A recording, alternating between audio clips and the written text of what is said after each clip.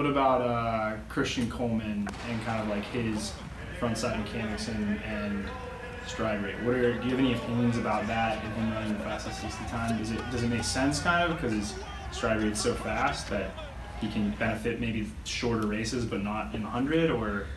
Well, I think we really haven't seen yet what Christian Coleman is going to do this season outdoors. I don't think there's any reason to think that he's not going to run the equivalent 100-meter time to his recent 60-meter world record. In fact, his 60-meter time is pretty close to what we would expect from having a superstar athlete of his caliber run the 60-meter dash. So, while it is a world record, he's as fast as Mo Green is over 100, so why wouldn't he, be as fast over 60? I don't think it's all that surprising. It's just a matter of we finally got a true superstar running the 60 indoors in pretty good shape.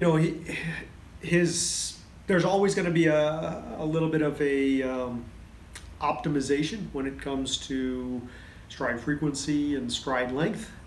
You get really tall guys who are obviously going to have lower stride frequencies but much greater stride lengths, with guys like Usain Bolt being kind of the prototype of that. And then you got other guys, I can think of guys from back in the day like Andre Kaysen, who was this unbelievable frequency.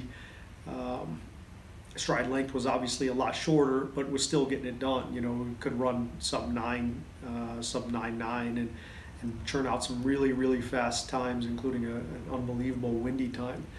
So with every person, you got to look at kind of what's going on with their anthropometry, thigh length, lower limb length, height, and so forth, and then figure out what works for them. And even then, some people are better big pushers on the ground. Other people are need more frequency based. It's not quite a one size fits all model to run really fast. There's a couple ways you can get there, and I think the 100 meters has shown that. If we look at the historical data, we've got guys who are running insanely fast and are 5'5", guys who are Usain Bolt at 6'5", running insanely fast as well, and everybody in between. Hey guys, if you made it to the end of the video and you're seeing this, please subscribe to our YouTube channel, like our Facebook page, share this video. We're going to keep putting out great content. We love doing it, and we want to share all the information that we have with you guys. Thanks.